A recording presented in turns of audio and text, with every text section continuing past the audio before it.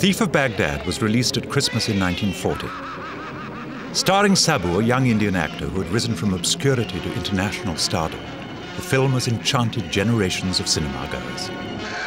And yet his real-life story is as extraordinary as any movie fantasy.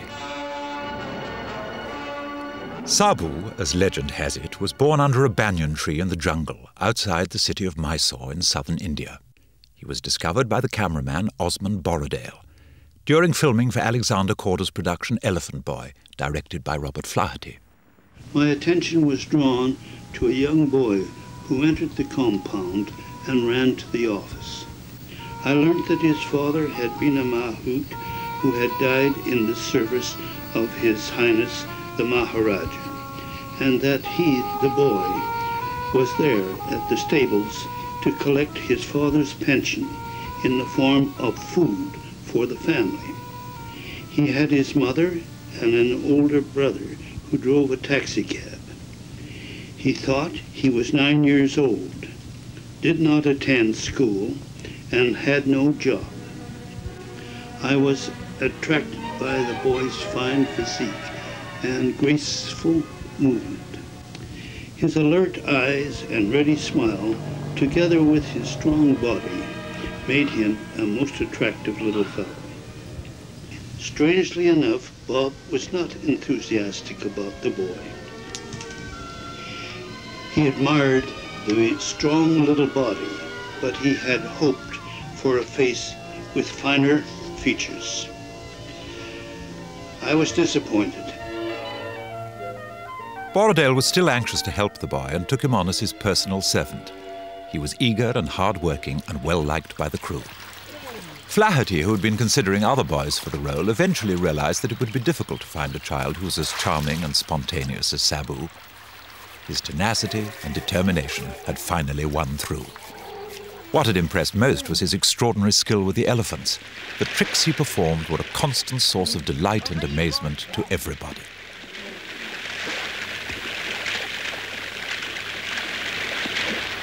Sabu became a movie star quite by accident. Previously, Flaherty had made documentaries in remote parts of the world, in the Arctic, the South Seas, the far west of Ireland, and had used non-professionals in his sort of semi-documentaries he made. This was going to be a similar kind of film set in India about a relationship between a boy and an elephant. Originally, Korda had given Flaherty a free rein, but after more than a year of filming, it was clear to him that the production had run out of control.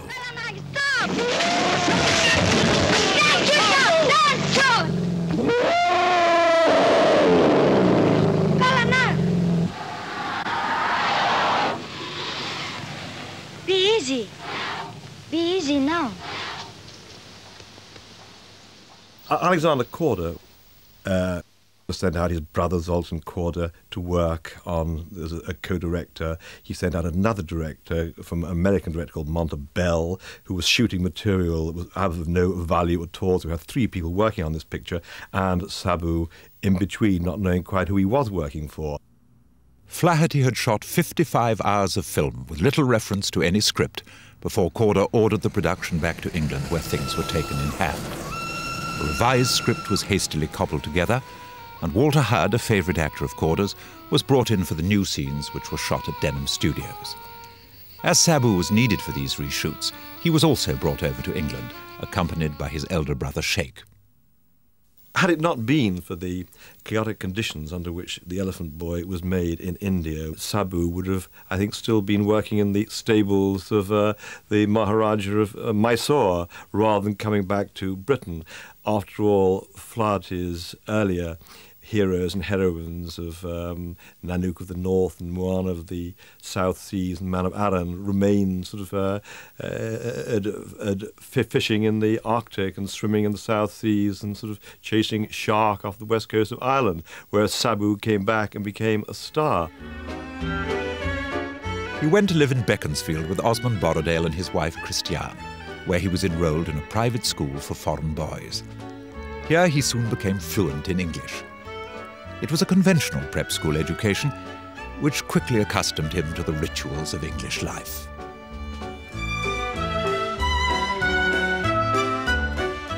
And it has to be said, of course, that in those days of very strongly existent colour bar in Britain, the people who transcended that were people who had some position of aristocracy, and it is quite clear that in the sort of the way in which Sabu moved in society with Korda, who was a great friend of Winston Churchill and other people like this, he was presented as, given the image off screen, as being a sort of Indian prince. He was always dressed in, as it were, costume. He was accompanied by people who looked like servants, bodyguards, bearers, as if they were in attendance to him. Glad to get yours, too. You must get terribly hot and thirsty, working under all these lights. And you seem to be pretty hard at it when I was watching you just now. I don't suppose you often get time even for a short rest like this, do you? Oh, we nearly always have a break for tea. I see. Everything stops for tea, as the song says. But you'll have to be back on the set soon. At the studios, he learned to enjoy the trappings of stardom. Zoltan Korda presented him with a miniature car, which started a lifelong obsession with speed. Another of my delightful recollections of him is our flight to Paris for the premiere of Elephant Boy. Sabu had never been in a plane and was both excited and nervous. He was given a reception in Paris after his premiere by the young French actors. There again, I could admire his poise among seated children whose language he did not know. There was no sign of shyness, but a solid self-assurance which made him answer the endless questions asked him with clarity and intelligence. Sabu captured the hearts of all who came in contact with him, and it was largely his popularity that made Elephant Boy such a huge success. It also made an overnight star of Sabu in this great era of child stars when Mickey Rooney and Judy Garland and Shirley Temple and Freddie Bartholomew were reigning supreme, the biggest stars in the world in the late Depression time. They were joined in this sort of juvenile constellation by this young Indian. Sabu's next film was to take him on a publicity trip to America. Again, he was given star treatment, and he toured the country meeting all sorts of stars and personalities, including the baseball hero Babe Ruth. He even visited President Roosevelt at the White House. The Drum, Sabu's second film, belonged to a cycle of movies about the imperial adventure that were being made both in Britain, mostly by Korda, and in America, which were concerned with supporting the empire and bringing together the English-speaking peoples and their colonies in the face of fascism and Nazism.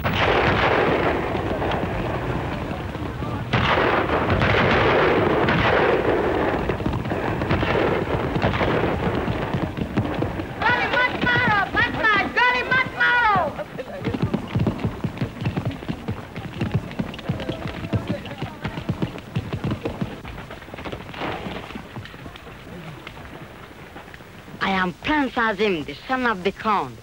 My father has sent me to greet you.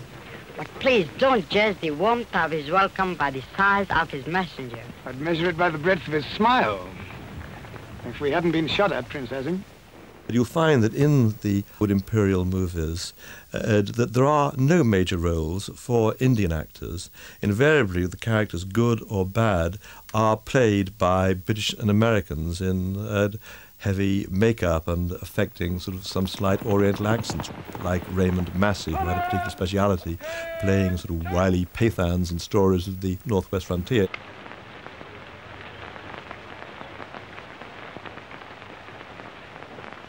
Are these troops your escort, Captain Carruthers, or an army of occupation? They are. I promise, Your Highness, that my government will fulfill the treaty to protect your country against its enemies. Now I understand. Would Your Highness do me the honor to inspect the troops? It is a privilege to inspect the forces of the Raj. The Drum was a good deal less jingoistic than a good many of the films being made at that time in England, but it went down very badly in India, where there were riots, the cinemas were picketed, and in a number of states the film was either banned outright or severely cut.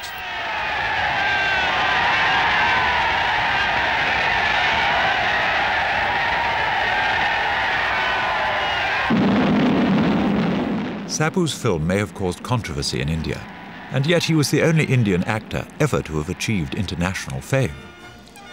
By now, Korda was considered the most important film magnate outside Hollywood. At Denham Studios, he presided in flamboyant style over a vast filmmaking empire, to which he brought the best technicians and filmmakers from around the world. That was the heyday of Korda. That was Korda's big days, and Denham in those days was a fabulous place. I mean, there was every star, you name it, that came over and was working, and there were so many famous people there sitting around the tables. It was like an exhibition of stars, you know. It was like a Hollywood in miniature in those days. It was wonderful. It was not just a British cinema, it was an international cinema that he created, that his stars were Conrad Veidt and Sabu. He said he could only make expensive movies, and he had this big program of major films, not cheap quota quickies. I had an agent that came in from America, and he suddenly said one day, "You've got to go out to Denham Studios. They want you to test for this new picture they're making there." So, and we went on to stage A, which was as big as an aircraft hangar, and it was black. There was a boat on a rostrum about 20 yards away. And in the boat was a little brown boy. Out of it popped this chap, and it was like a little devil out of somewhere. Wonderful smile, a most beautiful body. He was very warm, friendly, and nice, and they left me with him, telling me now they were going to do this scene, which was him and me escaping from the terrible master in a boat. And we did a rehearsal of this. No, they didn't like that. They wanted me to do it. You know, you want to enjoy it more. You know, you want to sort of stretch, John. And I knew exactly what they meant. They wanted me to do a striptease, and I would have walked out then and there, you know, at that, except for him. Sabu's laughing like her. He thought it was very funny, and he soon melted me down. And I just relaxed and enjoyed it. And I had a wonderful time, and we got to like each other more and more. Aunts and cousins, by the baker's dozens, drive them men to see or highway robbery. I want to be a bandit, can't you understand? We were originally directed by a German director, and he did the first 3 months' work. He was a funny little man, and everything was in very big close-up. Nothing moved. Everything was very, very artistic, very good. He gets into this. So we have a little scene, and the scene is a scene with 3 people in it. June, Sabu, and me, and a donkey, and a bale of hay, and that's it.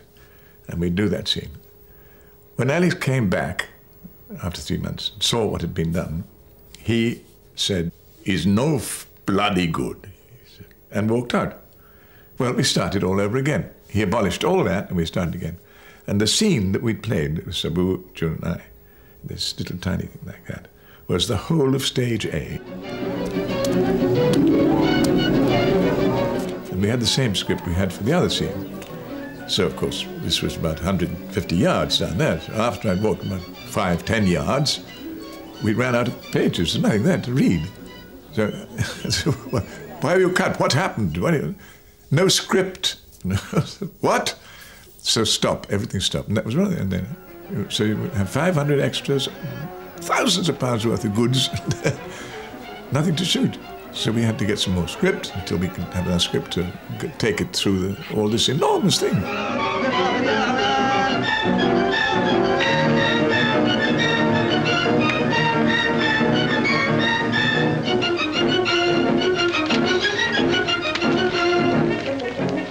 Give me one.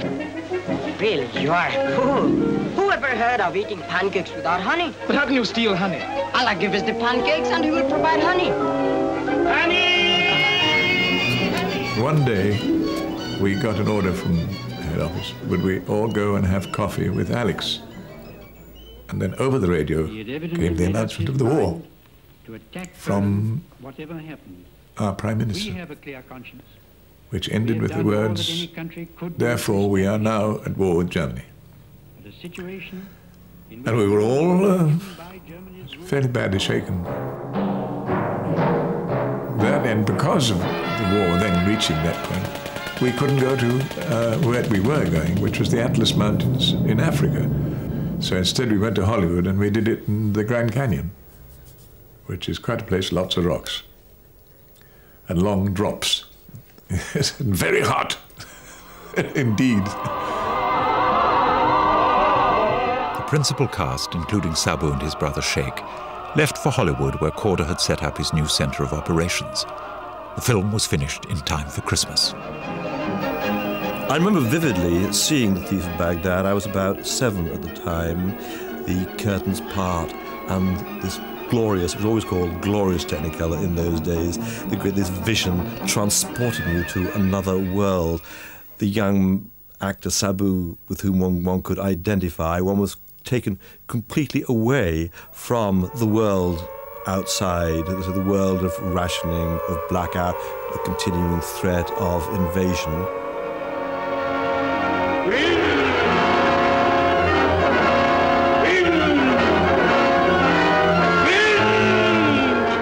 Conrad Veidt's portrayal of the demonic dictator must have struck home with wartime audiences. And the significance of the hero's struggle against the forces of evil would not have been lost on them. Lift yourselves, winds of heaven, lift till you wail aloud.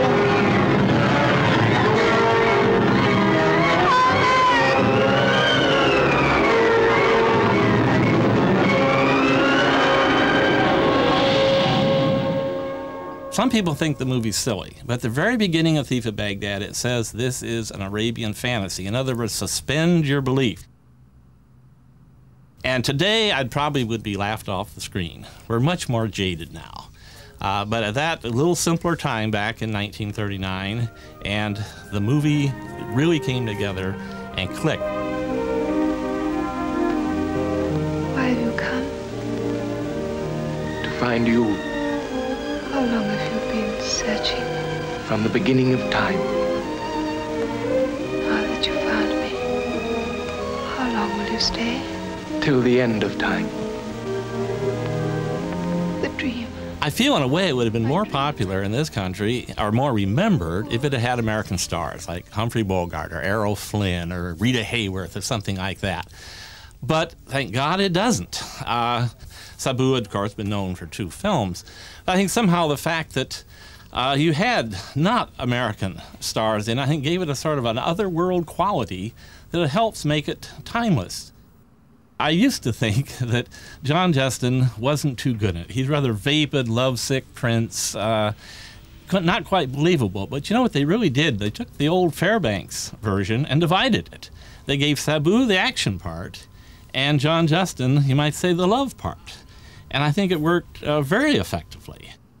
There's a tremendous direct sincerity about his performances, as compared with the rather sort of calculated performance that you get from Shirley Temple, almost superior to the adults, or Mickey Rooney, who'd come out of a tradition of vaudeville, who was who's always kind of on stage. There's something really direct, unaffected, and deeply sincere, an old-fashioned word that one would think about Sabu. Sabu was a star not only from her first movie, but for, I'd say, practically a 10 or 12-year period. And like I say, I've talked to some friends about this. It's practically impossible to name another star who, without some prior type of experience, started at the top. So I think that makes Sabu's career relatively unique. The background for meeting Sabu was my father worked for Alexander Korda. And Sabu, turned out, was about the same age as I was and didn't really have any friends his own age. So he made arrangements for us to meet, and the best time it turned out to be was the time of a sneak preview done on Thief of Baghdad, just prior to the release. Sabu dropped by our house over in Studio City in his brand new 1940 Ford station wagon, dressed in white with a white turban, and I'll tell you, it was a stunning sight. And my sister and I joined him, and we drove over to the studio, or to the motion picture house in time for the preview. And it turned out that it was just a smash hit. Everybody was thrilled to death about that picture. By now, Sabu was known all over the world, and Korda was confident that his popularity alone would be enough to ensure box office success. Korda immediately embarked on another large-scale epic, an adaptation of Kipling's Jungle Book, which he created at a large compound outside Los Angeles. Many times I'd get a phone call, and it would be him asking if I wanted to go to the jungle compound or go to the location set. And these were great times because we'd hop in the 40 Ford and take off and go out there and meet the trainers. And at that time, he was getting familiar with the tiger that they were going to use for the close-up shots.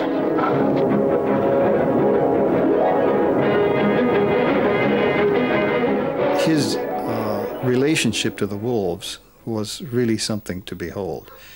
They took to him right away, and he took to them. And they used to walk along in the pathways between the cages and things of this sort. They'd be out with him. The old corporal was right. First, they go mad. Sabu lived up to Korda's expectations and proved that he was indeed capable of carrying a film alone. The success of Jungle Book, his fourth film, held the promise of great things to come. Come back with us, at last.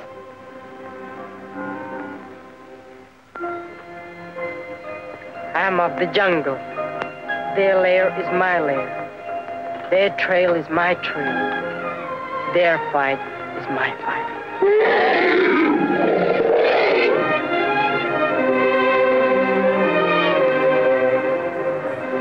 Hi.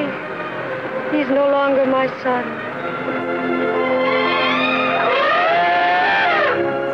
He's a godling of the woods. Surprisingly, this film turned out to be his last with Korda, who was anxious to return to Britain and re-establish his film empire in his adopted country. Sabu, now 18, financially independent and well-established in Hollywood, felt his future lay in America. Yes, I was in Hollywood. Originally, I intended to return to England, but Hollywood's offer was too tempting to resist. I stayed on to make another picture, then England went to war. At that time, I was still too young to fight, and there was no point in returning besides. My elder brother had married an American girl, and America had become home to us. In America, Sheikh took a much more active role in his brother's career and was a constant companion. As Sabu's manager, he accompanied him on all his publicity engagements and had considerable influence over his choice of film roles. Of course, I remember Sheikh because he was more or less the commanding officer of the operation. He was Sabu's older brother, and he managed the finances. And after he came out here with Sabu, he married a very pretty girl, Betty Swing, and her father was General Swing. Sheikh quickly adapted to the American way of life and also set up his own successful furniture business. Sabu, being much younger, had different interests. Sabu really liked engine-driven things. He enjoyed hot rods. He wanted to get into hot rods really in earnest, and did so.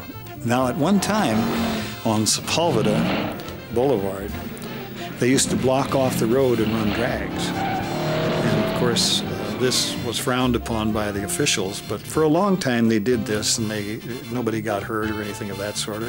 They had some narrow scrapes and things, but Sabu was involved in a lot of that.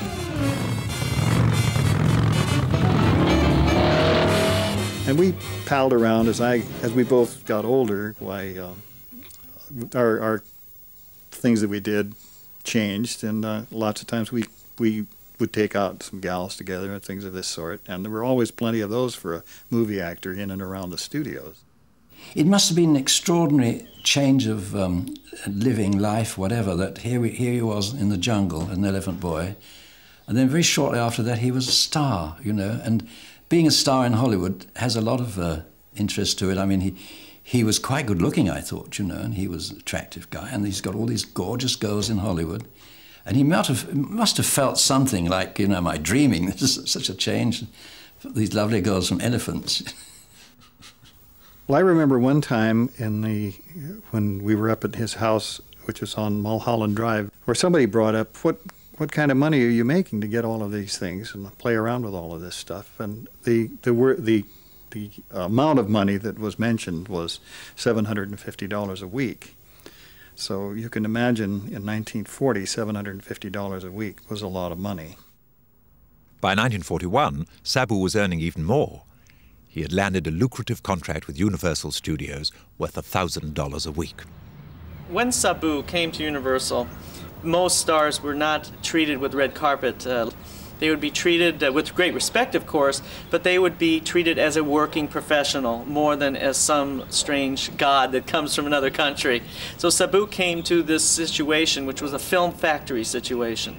And the studio ran like a studio system always had run since the 1920s.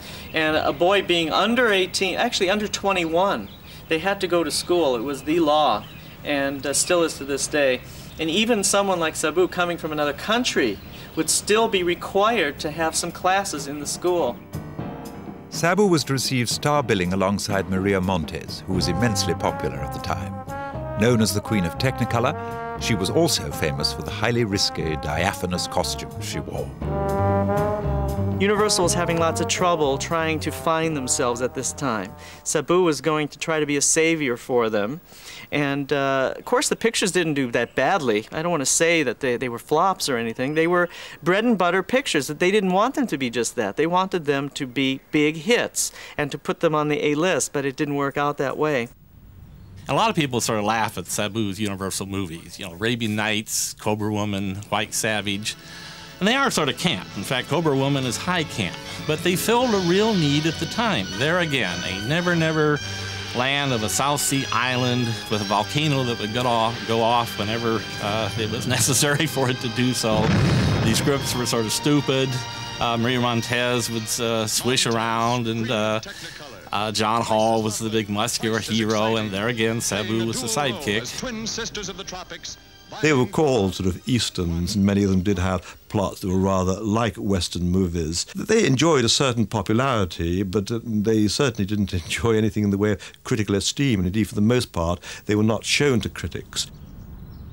The idea, you can almost hear the producers thinking, in which they're trying to combine all the elements of Tarzan pictures, fantasy, like pictures like Thief of Baghdad, of fantasy books, into jungle pictures relating to animals, and they would figure that would be the most perfect combination to get a hit.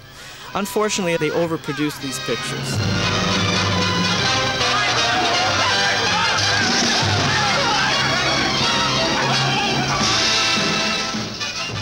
And this, again, was a part of the downfall of the film and of Sabu, too, is that he was starting by accident, really, being relegated to being a co-star.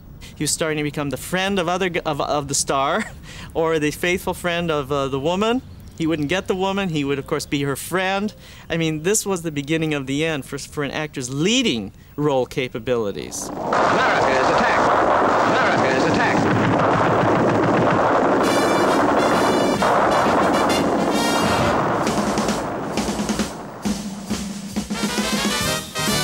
GI jungle of wooden planks doesn't faze Private First Class Dastiger.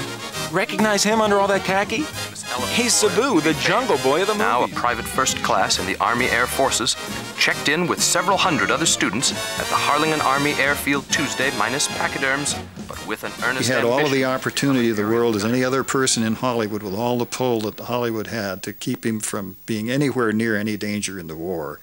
And he could have sat it out, and there was almost a legendary thing said in those days. If you were in Hollywood and an actor or some sort of a functionary in Hollywood, you could join the Hollywood Navy, which was the Coast Guard, and never get beyond San Pedro Bay. Sabu, the Elephant Boy, is in the Army Air Force now. His contract with Universal had 6 years to run, but he hopes to spend his time flying.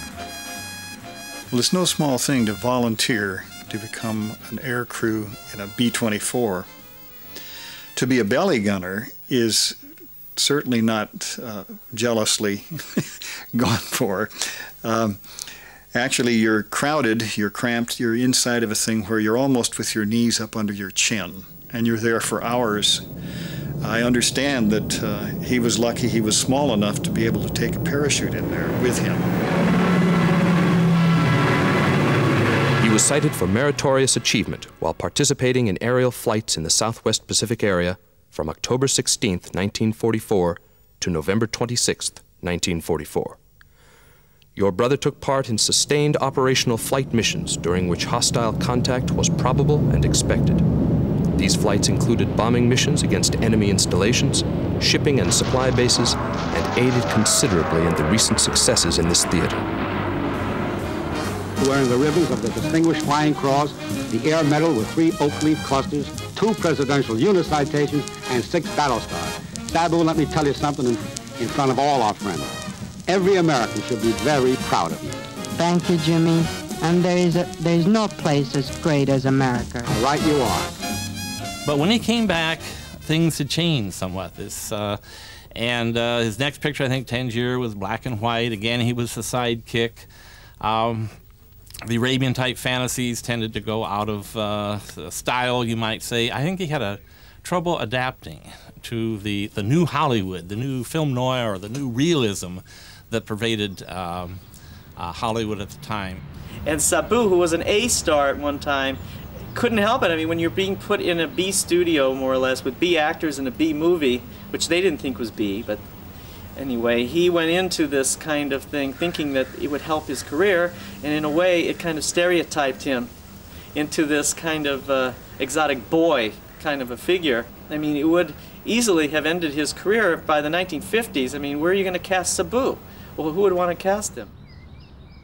There was no question but that after his involvement with Korda, it was a great dip in his career to go to Universal and make these Maria Montez movies.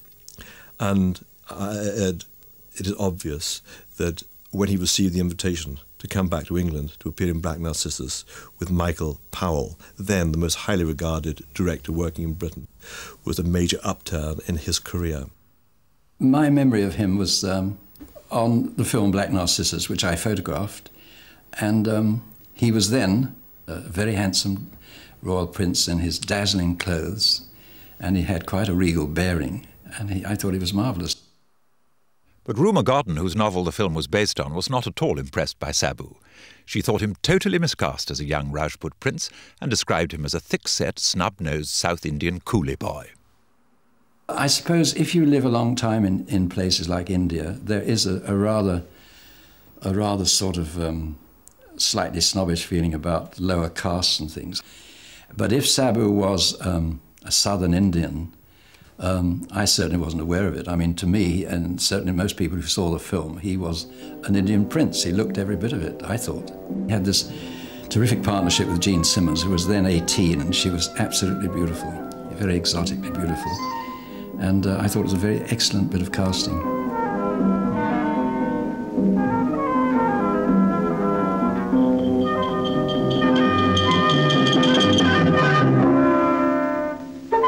Michael Powell, he was very kind to me, but he could be very, very tough with a lot of people. You know, he had this rather sneering voice sometimes, and he'd say to an actor, "You're not very good, are you?" No, and oh, and we were all going, "Oh dear," and he was pulling them to pieces. But I think, if I remember right, that with Sabu, he was rather like an avuncular kind of manner with him, or a father, and he used to treat him very kindly, in fact. I think he liked him a lot. Michael Powell, in his autobiography, says, "It was a part tailor-made for Sabu, and he was proud to be in it. As for me, I was delighted to help my little friend. I didn't look on Sabu as an exotic, as so many people did, an Indian boy from the Maharaja's elephant stable who had become a film actor. Sabu was much more than that." Do you like it, Sister Ruth? It's called Black Narcissus. Comes from the Army Navy stores in London. Black Narcissus. I don't like scent at all. Oh, sister, don't you think it's rather common to smell of ourselves?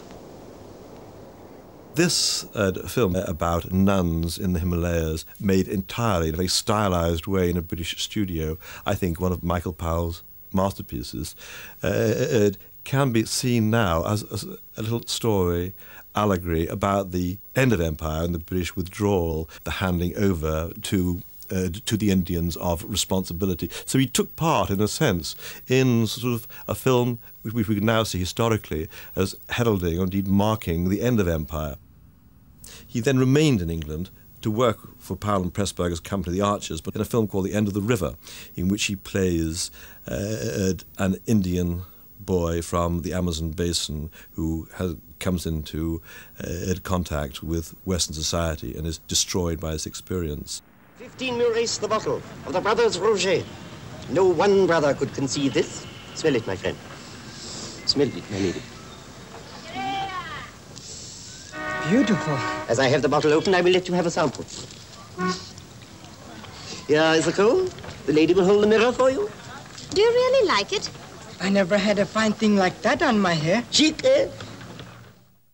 Unluckily for Sabu, this movie turned out to be a failure at the box office. He returned to Hollywood and, no longer with a studio contract, appeared in independently produced movies. In 1948, he made Song of India. I think you might say that for one time in my life, I was starstruck. Because when I was a little girl, I really didn't care for the movies.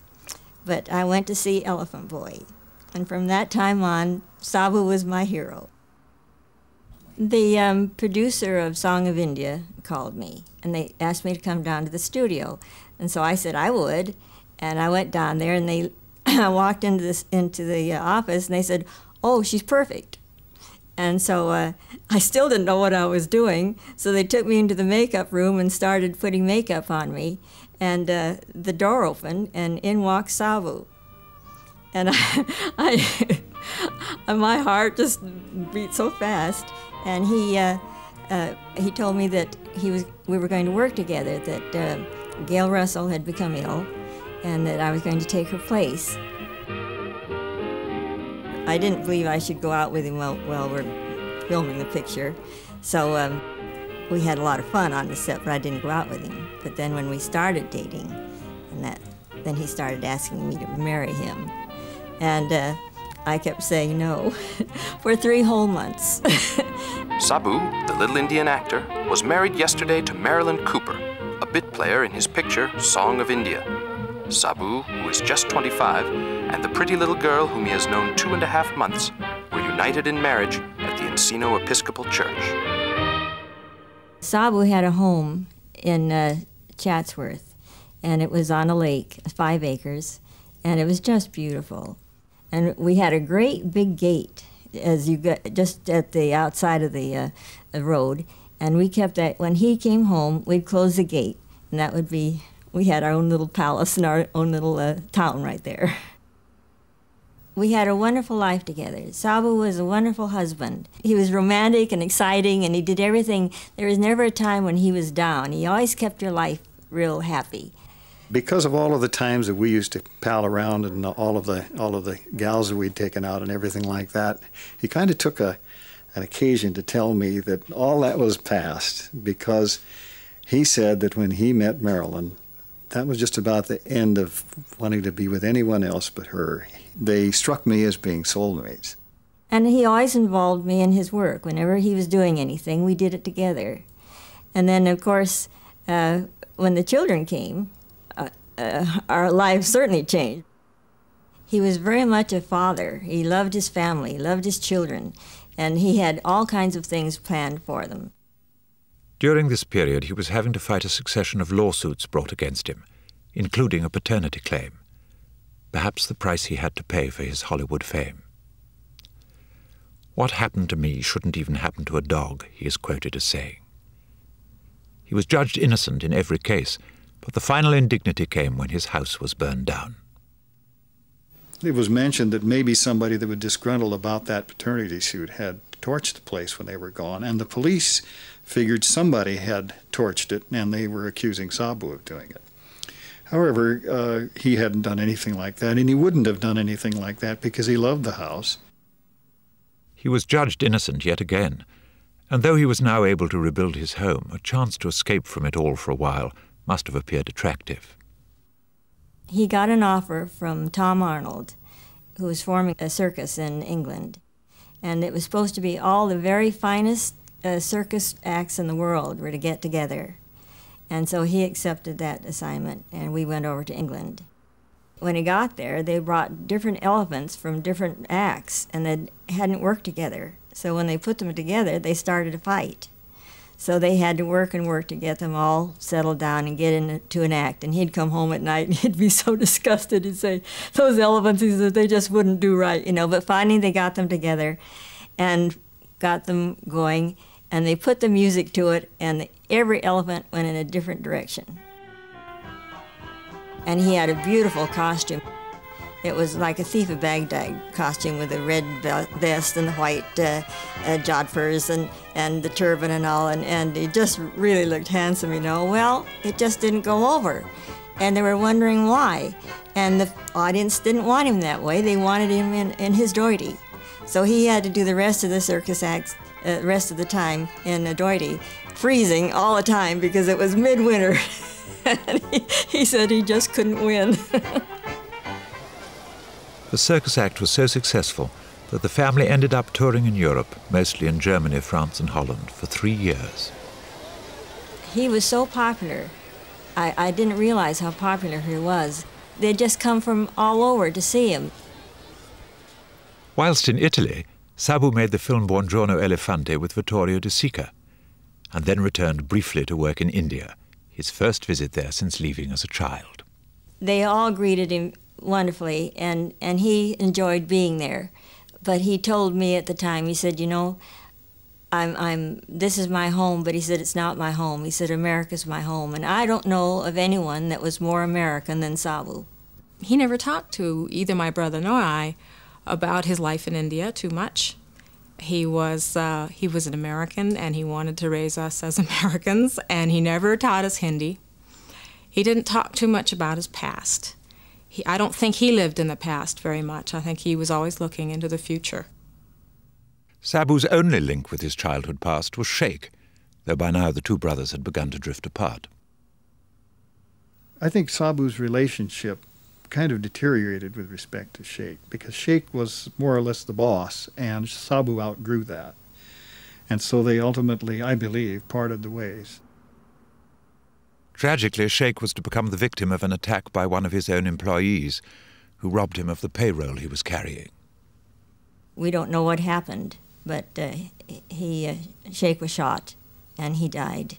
And it was a shock to Sabu, you know, to think that the one person that he'd been with all these years, and the thing was gone.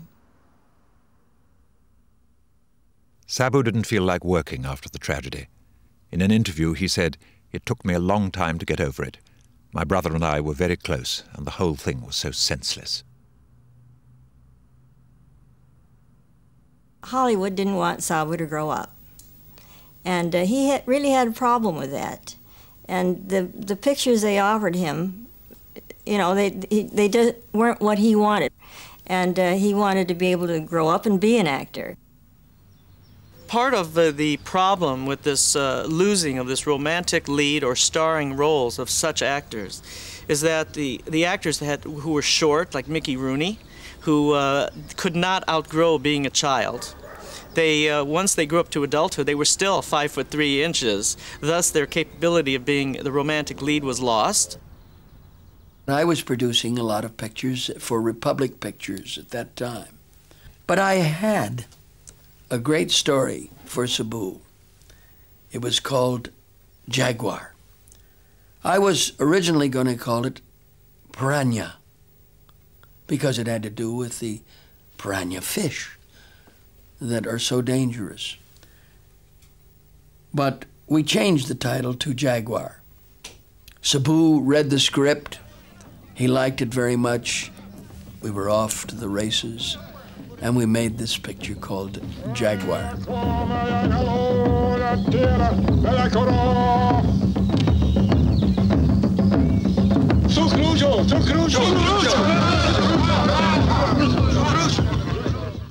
It was not a big money maker, and it certainly was below the dignity of Sabu having done all of these great Korda pictures. But things had changed for Sabu. He was no longer the 14-year-old boy. He was now the 27, 28 12-year-old man. And for him to have a real love interest might not have gone over so well at that time, to be quite truthful. People like Sabu, who were of an ethnic quality, they, of course, were limited in not only being young and looking old and all of this aspect, but also being of a minority group, which in the United States at the time was not looked particularly at being a major star. Especially with blacks, too. During the war, there were very few black stars. I mean, hardly any at all. And if there were any, they played for black audiences only. It's just that basically you want to see Rita Hayworth and Glenn Ford making love. Sabu, I think perhaps one of the millstones around his neck was Elephant Boy. All his life he was associated with elephants. And I think that probably grew to haunt him. Why don't they say what they mean?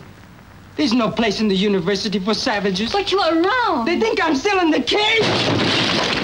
Where are you going? Back to the jungle where I belong. Sabu was a very practical person, and he looked ahead to take care of his family.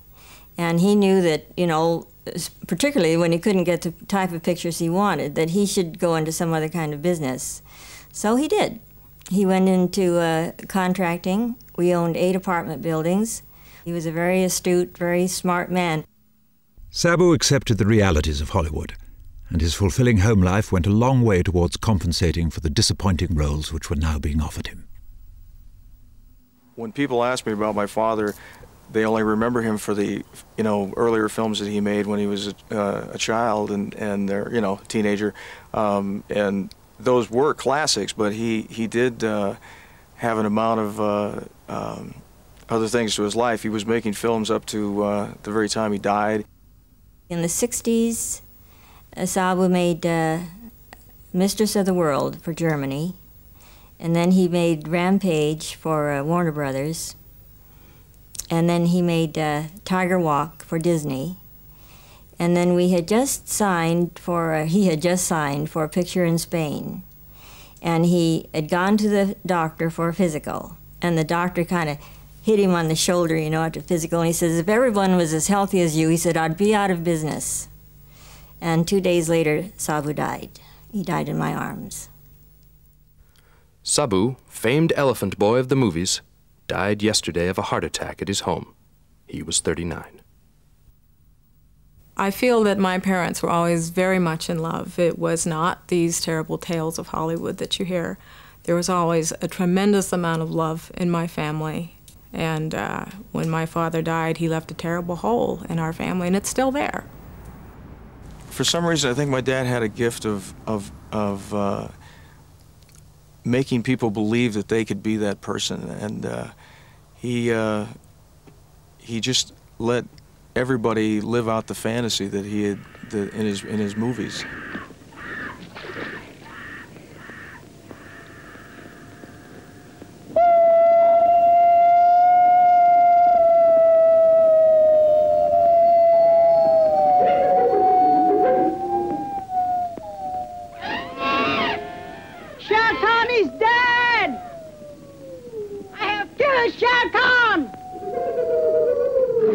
I remember him, but vividly. It's very funny. In all my life, which is now a very long one, I don't remember things very well, and I don't awfully remember individual people. And he shines out like a diamond, you know. Just the fact of him.